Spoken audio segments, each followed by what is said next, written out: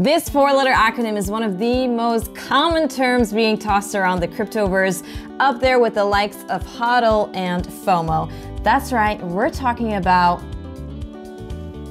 DYOR. You see that? DYOR. So we mentioned DYOR a bazillion times in our videos, but today we're gonna give you an idea of what we actually mean. Research? What kind of research? So without further ado, let's dive into the research that we keep talking about. Let's get into it. So say a new project has caught your attention, whether due to the hype on social media or a recommendation from a friend. One of the best places to start your research is the project's website. A project's website can tell you a lot of things. For instance, if you notice a website with spelling mistakes, bad grammar, or awkward formatting, that will signal that something fishy is going on, right? Okay, so then the website's feel and appearance not only act as a good first litmus test for a project, but also contain useful resources like the white paper, which goes in depth into what the project is about. So the white paper explains the technology and tells potential investors how the cryptocurrency came to be and highlights its purpose. So basically, it's a pitch to you, the prospective investor. White papers will also give you the roadmap of the project to help you understand what they want to achieve over time. It's common, however, for some projects to have unrealistic goals and projections, but a well thought out project will set reasonable goals. So when reading through a white paper, take note of the problem the project is trying to solve, if any. Plus, are there projects already doing the same thing? And if there are, is it improving upon what is already there in the market? Also, try to determine if the project's coin or token has utility, because not all cryptocurrencies serve a practical purpose.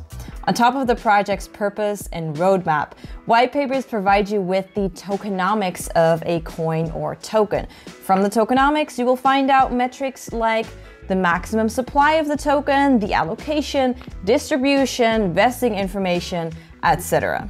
Now, sometimes the white paper might be too technical for the average investor to understand, but that's all right. You don't need to understand every technical detail about the project, but knowing what the project's goals are, how they will achieve them, and also the team behind the project is very important. That's right, the team. So when reviewing the background information of a coin, it is essential to get to know the team and developers behind the project, because at the end of the day, for any project, the people behind the scenes are the ones who are going to make things happen and determine if the project will be a success or not. Say you're reading a white paper, going through a project's website, and you get to the team section. Research each member through LinkedIn, or just make a simple Google search of their name. You might find out more information about them on some website, and this process might help you discover the team members' past experiences, especially in the crypto space. If they do have experience in the space and have worked on other projects, try to find out how the projects are doing. Are the projects successful or were they abandoned? Now, it's also important that we mention that some projects have anonymous team members, and while there have been a couple of successful projects with anonymous team members, you should generally be skeptical about this type of project. That said, there are genuine reasons for staying anonymous in crypto, like for safety purposes or even to prevent potential regulatory action further down the line. So you'll have to consider whether the risk of investing in such projects is worth taking. Okay, moving on, it's also relevant to check partnerships and any entity that may have backed the token or coin. Associations with other prominent projects or well-regarded institutions are often signs of at least a trustworthy project, but do remember to verify these claims. Partnerships are usually displayed on the project's website and announced via social media, which brings us to the next point: scrutinize the project's social media channels. Depending on the project, you will commonly see its Twitter, Discord, Telegram, Reddit, and blog sites like Medium linked on the footer section of its website. So scrutinize each platform one by one and take note of the number of followers or members. In more interactive channels like Telegram and Discord, are the moderators answering questions posed by the community, or are members getting ignored? Be extra careful, especially on platforms like Telegram, which is known to be a breeding ground for scammers. You might encounter scam artists posing as moderators and attempt to get you to give up your personal details or click on phishing links. Same for channels like Twitter and Reddit. What are fellow investors saying about the project? Keep in mind though that just because a coin or token may have an immense following and social buzz doesn't mean it is warranted. Projects are known to give out gifts to users who shill their tokens or coins. Okay, next, make sure to evaluate the cryptocurrency's market metrics. To check this information, visit the most trusted cryptocurrency aggregator by investors, CoinGecko.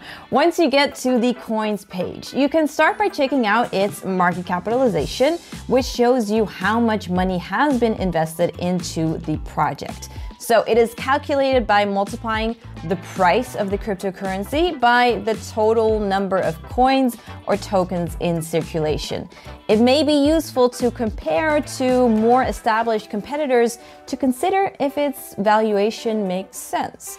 CoinGecko also provides the coin's trading volume. So trading volume is an important metric that investors use to see how often an asset is changing hands. Okay, next, how liquid is the asset?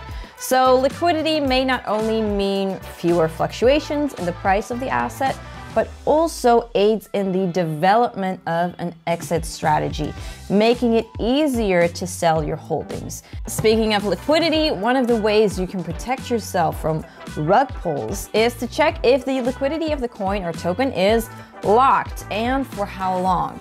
This provides confidence to the investors that the token developers will not run away with the liquidity money. Now, remember to also apply the same when interacting with liquidity pools in DEXs. Then, have you ever heard of honeypot scams? It's kind of like Hotel California. You can check in, but you can never check out for these tokens, which is why the chart usually looks like this. So to check if a token is a honeypot or not, copy the token address, paste it on tools like honeypot.is. You should also pay attention to the supply metrics of the coin or token. Generally, there are 3 types of market supplies. That is total supply, circulating supply, and maximum supply. Now we have a video solely dedicated to tokenomics, which you can check out right here. Okay, then last but not least, remember to check out where the token is listed. Is it available on reputable exchanges? Prominent exchanges usually have more stringent requirements for listings in order to protect their customers and reputation. You could also check if the token is supported on popular hardware wallets, which are essential to safety and security in the long term. So what we have covered so far in this video is a good start to doing your own research, but note that we have barely scratched the surface. Smart investors combine fundamental, technical, and even on-chain analysis to make informed investment decisions. Now, we understand that none of this stuff is easy, but it is totally necessary as the crypto industry is still young and characterized by enormous volatility and vulnerability. Naturally, not all your investments will be right on the money, but the more informed you are, the higher the chances of success. So be a smart investor and always DYOR. Now let us know in the comments how you do your research, and of course remember to like, subscribe, and follow us on all our socials for future alpha. See ya!